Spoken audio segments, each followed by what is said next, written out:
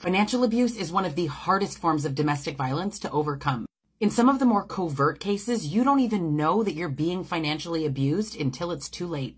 Here are some of the more overt ways that a victim can be financially abused, and then we'll get into the sneaky covert ways. Restricting access to money or withholding bank information. Forcing a victim to turn over their entire paycheck.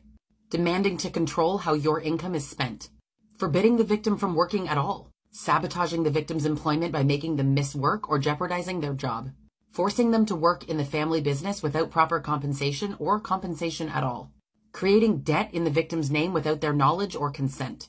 Forcing the victim to take on loans or debts and then controlling the repayment process. Forcing the victim to sign financial documents without understanding the consequences. And now, the covert ways. Monitoring or scrutinizing the victim's spending. Limiting the victim's access to financial information like account information or passwords. Controlling their access to transportation that helps them get to and from work.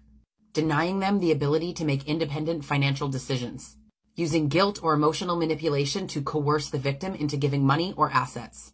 Hiding or diverting money from joint accounts without the victim's knowledge. Sabotaging the victim's attempts to save money or build their own financial independence. Making the victim feel financially dependent.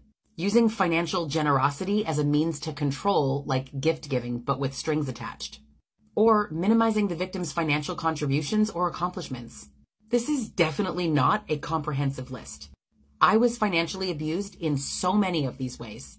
Abusers do this to maintain financial control so that you can't leave. The whole point is power and control. They want to keep you.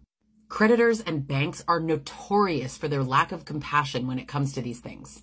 Regaining your financial independence is such a challenge. It can have severe and long-lasting effects on a victim's sense of well-being and security. What's your experience been with financial abuse? Stronger.